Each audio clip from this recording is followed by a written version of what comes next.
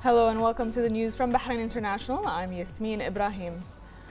Under the patronage of the Minister of Industry, Commerce and Tourism, Zayed bin Rashid Al Zayani, the Bahrain Society for the Development of Small and Medium Enterprises organized a Ramadan evening marking the Society's 10th anniversary.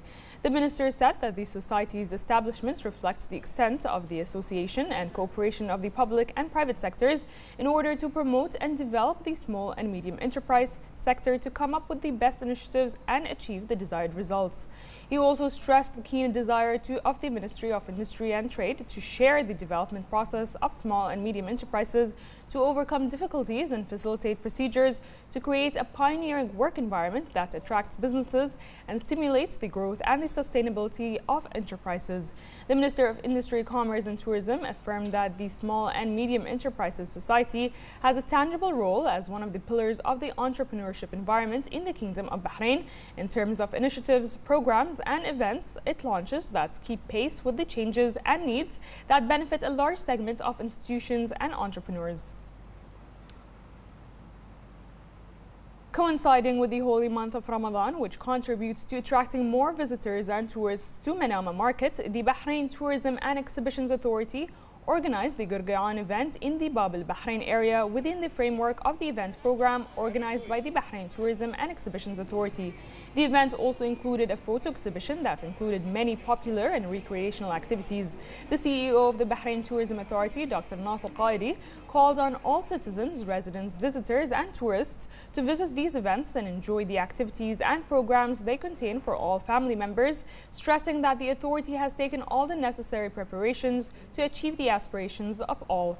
He noted that the authority is continuing its promotional campaign that includes the Kingdom of Bahrain and the Gulf Cooperation Council states for all events held in Bahrain during the holy month of Ramadan.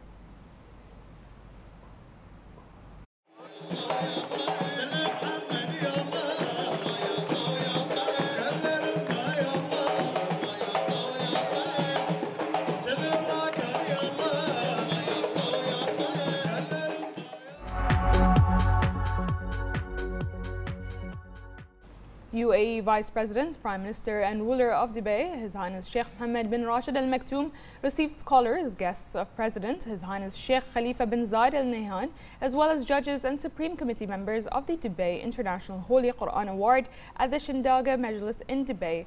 His Highness Sheikh Mohammed, in the presence of His Highness Sheikh Maktoum bin Mohammed bin Rashid Al Maktoum, Deputy Ruler of Dubai, Deputy Prime Minister and Minister of Finance, and His Highness Sheikh Mansour bin Mohammed bin Rashid Al Maktoum, welcomed his guests and exchanged greetings with them on the blessed occasion of the holy month of Ramadan.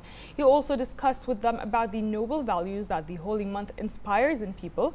Sheikh Mohammed affirmed that under the leadership of President His Highness Sheikh Khalifa, the UAE continues to practice moderation and tolerance and promote compassion and peace among the world's nations.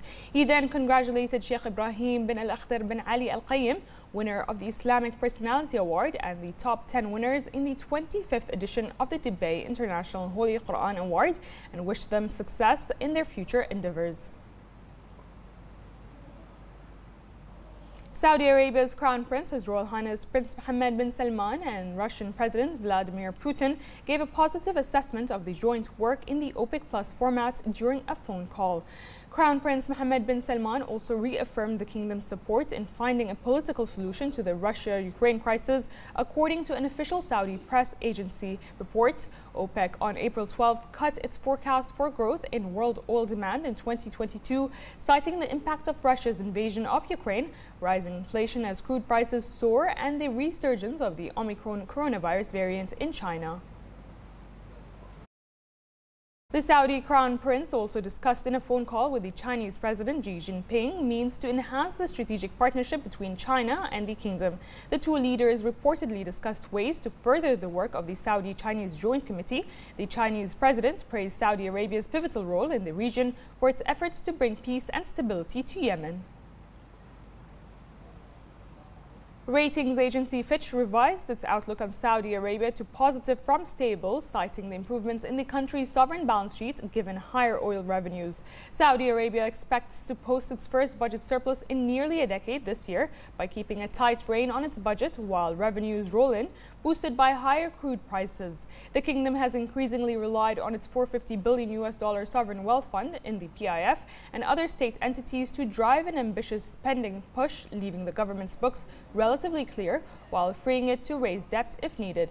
S&P last month also raised Saudi Arabia's outlook to positive from stable. The United Arab Emirates will update its travel protocol for unvaccinated Emirati citizens as of next Tuesday, allowing those who have not received regular or booster vaccine doses to travel, given that they present a negative PCR test result. National Emergency Crisis and Disasters Management Authority also announced an update to the travel protocol for passengers arriving in the UAE, making unvaccinated individuals aged under 16 exempt from presenting a negative PCR test upon the arrival. The UAE topped the list of countries with a population of over 1 million in addressing the COVID-19 pandemic in terms of rate of fully vaccinated individuals, according to an index released by Our World in Data. The UN envoy to Yemen called for serious engagement to uphold the war-torn country's truce, which has offered a rare respite from violence. Hans Grunberg spoke at the end of the first visit to Houthi-held capital, where he held talks with Houthi leaders. The two-month ceasefire took effect 11 days ago. Grunberg said oil tankers had begun arriving at the port of Hodeidah, one of the terms of the truce intended to ease the fuel crisis in Sana'a and elsewhere. He added that the intense work is underway for Sana'a Airport's first commercial flight in 6 years, another feature of the pause in fighting, while talks have started on reopening key roads in Taiz and other governorates.